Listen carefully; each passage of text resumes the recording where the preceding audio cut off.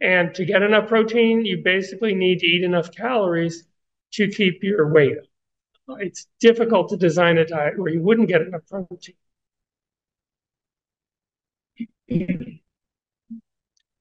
Now, there's some differences in human digestion.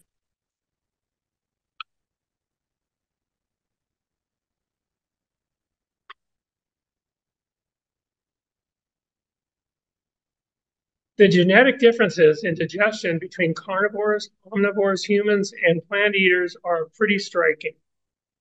Carnivores have a short digestive tract to eliminate rapidly putrefying meat. The length is about 12 feet for a cat of human size. You can see by the picture that it's a very short, uncomplicated digestive tract. Omnivores also have a short digestive tract. This helps to eliminate foods devoid of fiber. Humans, however, need fiber in their diet like all plant eaters. And we have a long digestive tract to extract all the carbohydrates from starchy foods, length about 30 feet in humans. There are some other interesting differences in digestion. About 90% of people who choke to death choke on meat, and that's because we have a narrow, non-stretchy esophagus. When we swallow things, our esophagus doesn't get broad. You've seen dogs swallow big chunks of meat, and I'm amazed that they don't choke, but they don't, because their esophagus is stretchy.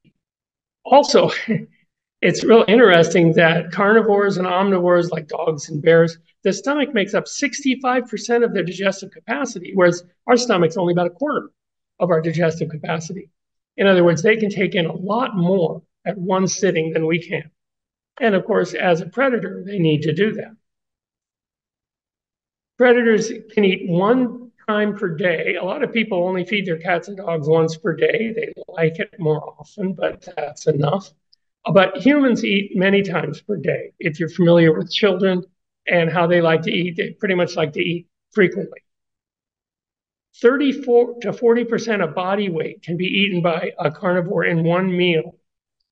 To compare that to a human, and I'll take volunteers for this meal, a 70-pound meal could consist of 566 hot dogs. Any volunteers from the audience? No, please don't.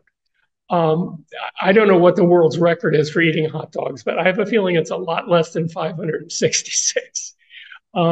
But the difference is here, are you getting the idea that our digestion is different than a carnivore or an omnivore digestion all the way through, including the stomach acid. Our stomach acid and vegetarian stomach acid, plant eaters, is about as acidic as lemon juice, whereas carnivore and omnivore stomach acid is about as acidic as battery acid, a pH of 0.8 on the acid scale. Hydrochloric acid is 0.5. That's extremely strong. Roadkill is deadly for humans, but dogs and cats have powerful stomach acid to kill germs. This is a big difference, because if you imagine yourself to be some paleo hunter that actually manages to bonk some poor animal over the head and you manage to somehow chew your way through the hide, if you eat it raw, your stomach acid's not enough to kill the bacteria, and it's not enough to kill the parasites. And in fact, you're likely to die of food poisoning. So human digestion is not set up to eat meat. Of course, people have adapted to cook the meat. I'm going to talk about some problems with that a little later on. Life is different too.